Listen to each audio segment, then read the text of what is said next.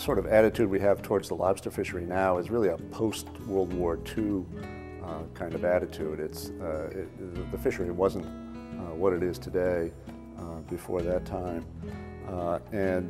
Back in the day, in the 19th century, Maine was a very important shipbuilding area and very important in worldwide trade as well as the coastal trade. Through the 19th century, as early as we have records of what each state built in the course of a year, even before Maine became a state in 1820, Maine was building more ships, more tons of ships than any other state in the Union, right up through the 1890s. But a heavy predominance of cargo vessels and fishing vessels. Many of them were used in Maine, the small coasting vessels, and in later years, much larger coasting vessels were used in Maine and New England. But there were also many deep water vessels traveling to other parts of the world, foreign countries all over the world, that were built in Maine and owned in Maine, and occasionally sailed from Maine ports, but generally sailed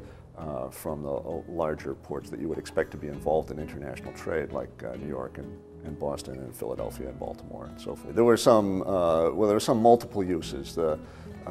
cotton trade that a lot of Maine ship owners were involved in the early to mid 19th century was a triangular trade that went coastwise down to southern ports, cotton ports like Mobile and New Orleans, loaded cotton there, took it to Europe, and very often one of the things these vessels did in Europe was to convert into an immigrant vessel,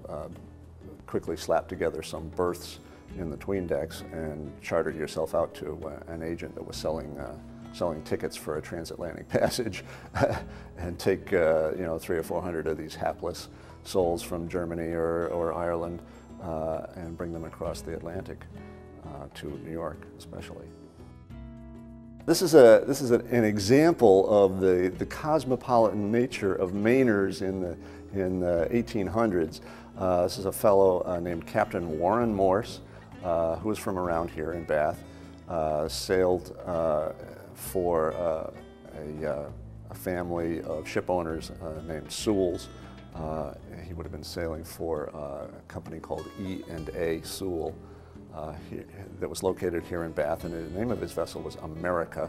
And in 1866, he took cargo from New York that was something like 900 cases of merchandise and 1,700 tons of coal to Shanghai, China. We learned from his letters back to the owners that arriving in Shanghai, one of his challenges was to do something with a cargo of what turned out to be not a cargo, but a few cases of what turned out to be contraband material, which was firearms and ammunition. So he, in rummaging around in Shanghai, discovered a ship chandlery named Forbes and Company that happened to be run by some young men from Portland, Maine, who he quickly formed a relationship with, and sort of fellow state of Mainers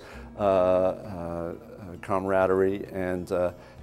they quietly took these problematic cases of stuff off his hands, paid a little cash up front, and they were supposed to send the rest of it when they had sold the material. It was supposed to be a commission deal, and I have to assume that they followed through. We have no documentation that they actually sent the money back to Maine, but since they were state of Mainers and probably somebody knew where their mothers lived, they probably did.